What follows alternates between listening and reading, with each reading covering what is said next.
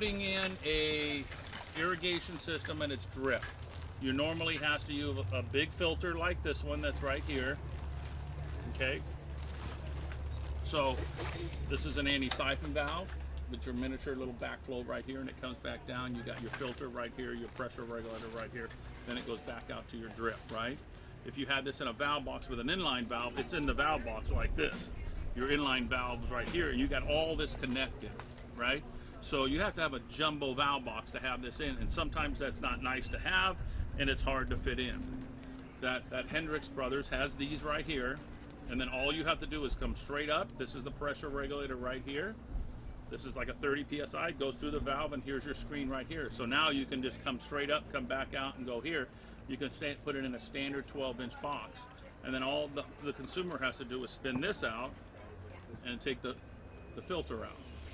Knock it on the ground, knock out the little bugs every couple months, and then they put this back on and they're back into shape again.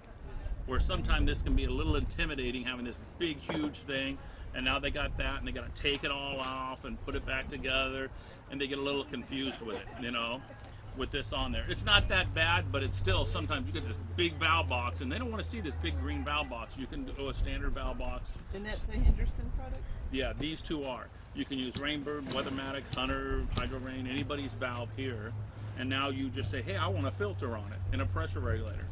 So if you have like a contractor in the field and you're going, I'm going to convert that over, but we're going to rip out the whole thing, you can just put this in. Take the valve you already had there, put the regulator here, and this here. And now it's easy for you to do. You just use the same valve box over and pop it back in again.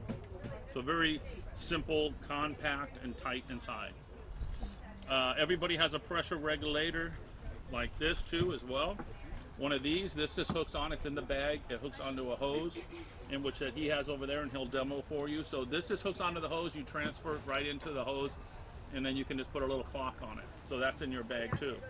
Here, this is a Hendrix Brothers product. You can put this, I recommend anywhere you have high pressure, you can put this before the valve. It's the only product. Settinger, nobody else's that you can put, according to Danny, and I learned this from Danny at Bonnet, is you can put this before the valve. And down in LA, we had a customer there, and the pressures are like 110, 120, and he said, man, our valves are just breaking.